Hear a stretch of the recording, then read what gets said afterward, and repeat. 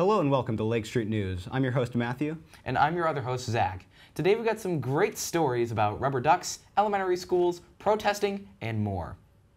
Nearly 60 first graders at Bell Sherman Elementary recently had a peaceful protest march. The first graders marched around Bell Sherman holding signs that said, "Stop racism, Black Lives Matter, enough is enough," and more. During the all-school assembly, the first graders performed anti-racist and human rights poems and music by both important artists and themselves.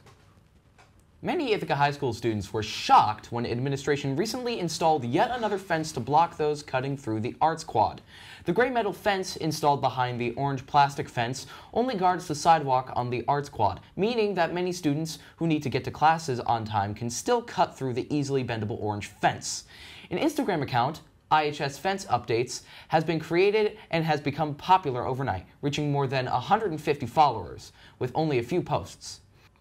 In other news, Tompkins County 4-H Youth Development held their own annual duck race fundraiser last weekend. With over 3,000 rubber ducks competing in the event, watchers of the race had one quack of a time down in Cascadilla Gorge.